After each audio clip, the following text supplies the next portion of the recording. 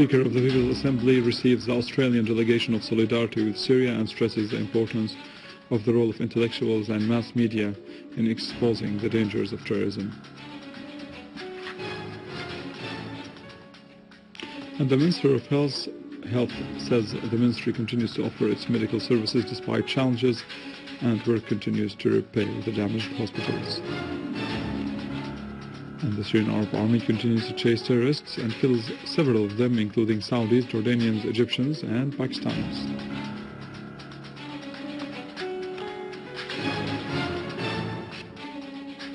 Minister of Social Affairs says the government is keen to deliver humanitarian assistance to all the needy people throughout the country.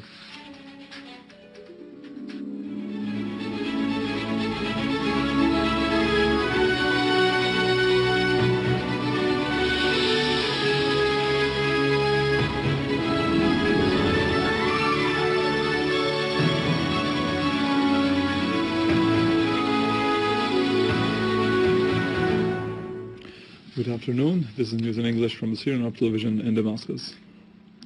The leader of the opposition Turkish People's Party stressed, Kemal Oglu, asserted that Erdogan is no longer able to rule Turkey after the scandal of financial corruption involving ministers and bureaucrats close to him. The Turkish police used force again to disperse a large demonstration in Istanbul calling for the resignation of Erdogan's government. Dozens of people were detained in investigations of corruption, including the sons of ministers. The police used water cannons and tear gas against the demonstrators. The major case of investigation started a week ago.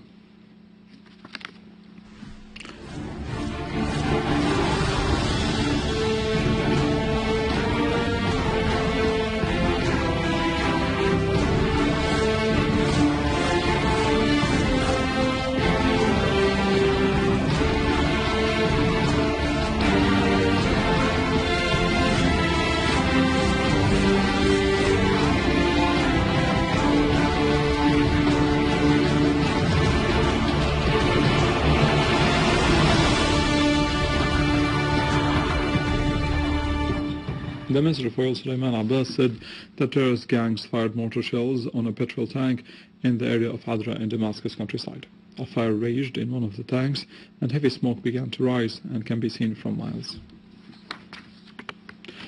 In confronting terrorists, a Syrian Arab Army unit destroyed a hideout in the farms of Al-Hijriya in Damascus Countryside, killing 20 terrorists. The army also destroyed a hideout near the municipality in Douma, killing dozens of terrorists and destroying a pickup full of weapons and ammunition in Halasta.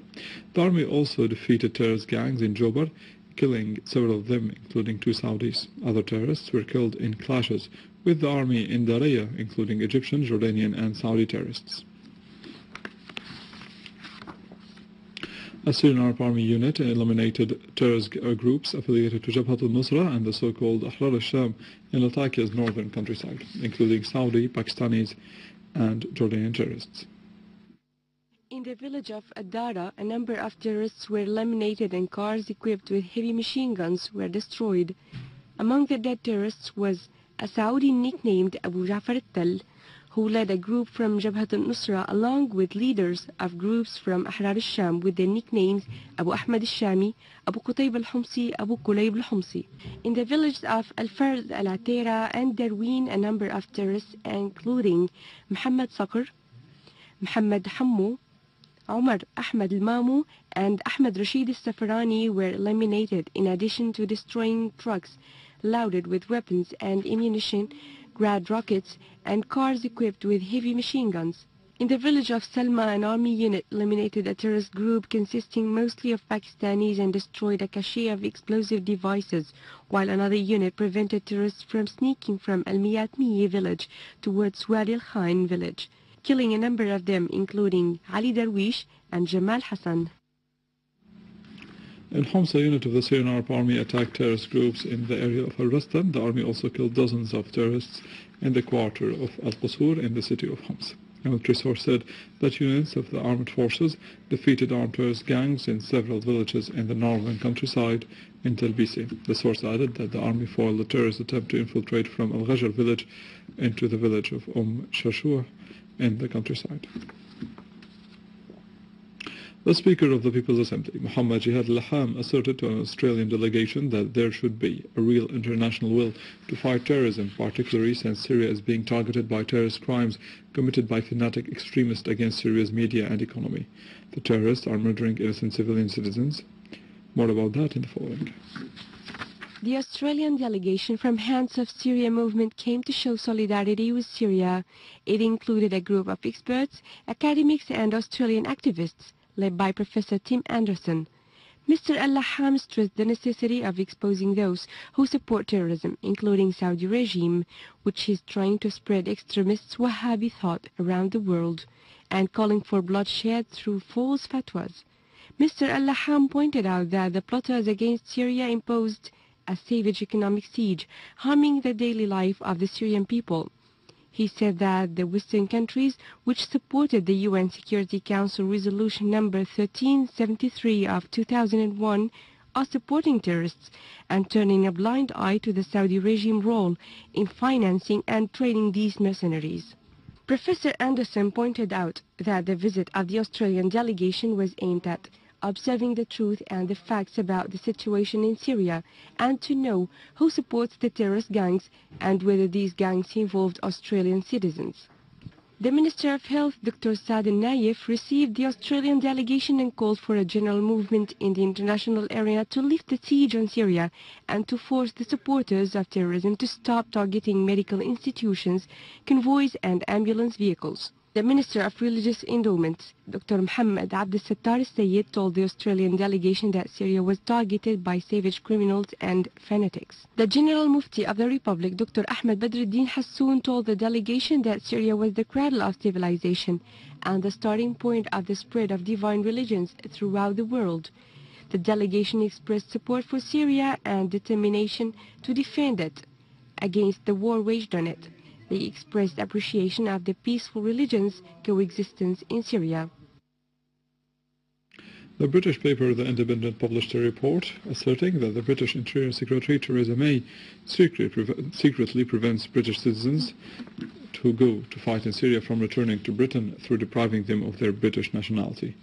The paper added that the minister deprived 37 British citizens of their nationality since 2010.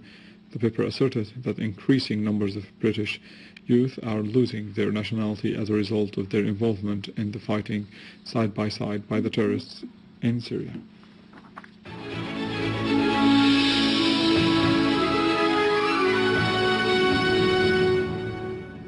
Christmas prayers are held in Syria asking for peace, love and tolerance. More in the following. Despite the fact that the war on Syria is costing heavily on all the Syrians, the church's bells do ring across the country to dissipate the heavy black clouds, and the songs of love and peace are heard from inside the churches ahead of Christmas. On Christmas this year, the streets of Damascus have been almost void of any features of celebrations. Preparations for Christmas were limited to prayers and calls for peace to prevail in Syria and for all the abducted persons to return to their families, and also for rest in peace for the souls of those who had sacrificed themselves for the sake of their country. As the terrorism struck, threatening to displace thousands of people, including Christians, driving them away from Syria, and to destroy a civilization that dates back to more than 7,000 years ago, Syrians remained steadfast, believing that victory is very, very near, thanks to their inner strength and to the courage and valiance of the Syrian Arab Army. With this, we end our news for today. Thank you for watching. For more details about Syria and the region, and to view this bulletin again, you can always visit our website in English, www.syriaonline.sy. Now to the latest in the world of business and market news with Vani Kunjian, but after a short break.